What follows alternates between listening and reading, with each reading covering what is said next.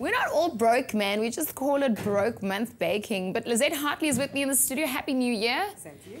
Well, here we are. A beautiful, what do you call it because it's French? It's called the pizza la dire. Can I call it something English, like a... Onion tart. Okay, cool.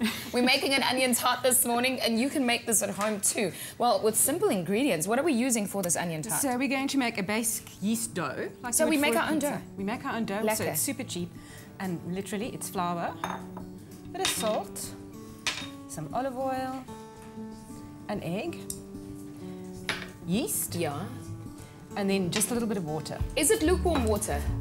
Lukewarm, yes. It just helps the yeast to activate a bit faster. And to make that dough rise nicely. Yeah. Now, let me just take you through broke month baking. The reason we say that is because usually by the 7th of Jan, most of our money has dried up because we've spent it over the festive season. So this is one of those recipes that if you've got some leftover olives that, you know, none of the family's eaten and the onions are there, all you need to do is to get some anchovies. You literally take a few ingredients and you whip up this amazing meal. Okay, so we mix that through. Mix it through, knead it for 10 minutes and let it rest, let it rise until it's double in size. You see, when it comes to dough, we always think it's complicated. So you just mix it all together and 10 minutes later you've got dough. My cat can make it. It's not easy. Okay, that's funny. Okay. And then it's just some onion that you sweat down. It takes about 25 minutes until it's nice and caramelized. Some thyme, some salt, and a little bit of garlic and some pepper. What did you do the onion in? Butter or oil? A little bit of olive oil. Because we're in Provence, so they do oil, not butter. Right, so they do oil. Okay.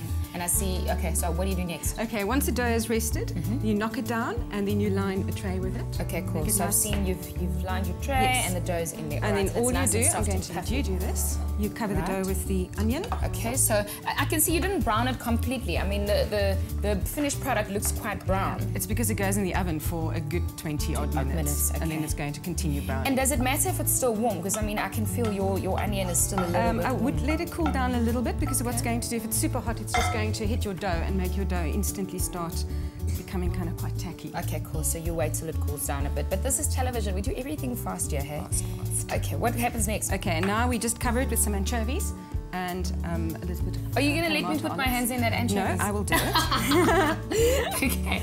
Our keyword for this morning while you're doing that is bake. Bake to 33728.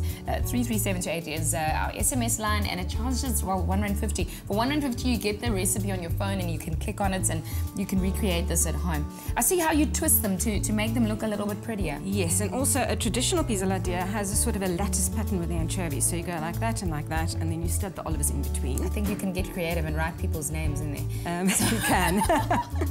Your name in an anchovy. No, this is beautiful. It smells good, it looks good, and I know it will taste good as well. So other than the thyme, you don't really have a lot of other herbs that goes in here, because I mean, the onion and the anchovies and the olives is quite tasty, you know. It's like bringing out a lot That's of traditional. You can, of course, get inventive and do pretty much what you want to if you just have your dough base and your onion base.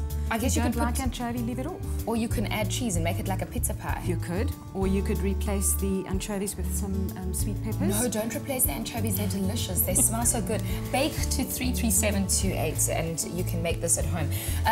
I see you put it in a baking tray with a slightly elevated... Yes. Is it because it swells out? It swells out, but it's not really going to spread. It's just going to go up. It's not going to go out. Okay, so you can make it in anything. You can make it in anything, really.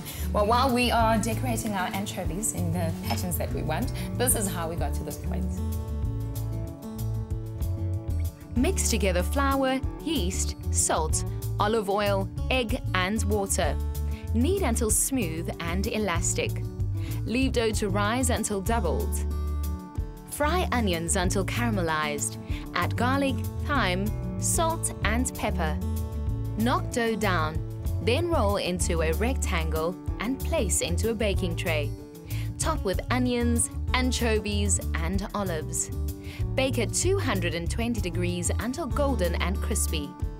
For the full recipe, visit Expresso Morning Show Facebook page or log on to expressoshow.com. SMS the keyword BAKE to 33728 to receive the shopping list on your phone. Click on the link provided to view the recipe on our Mobi site. SMSs cost R1.50. No free SMSs. T's and C's apply. Well, this is so much fun. You know what? I've been mocking in here. I said to Lizette, I'm going to do it like this and throw salt over my head. And you know what? The kids can do this because there's one more week left of holiday for most of them. So you can get them to do it. Bake to 337 to 8, and you can recreate our onion tart or a... Here's an idea. That.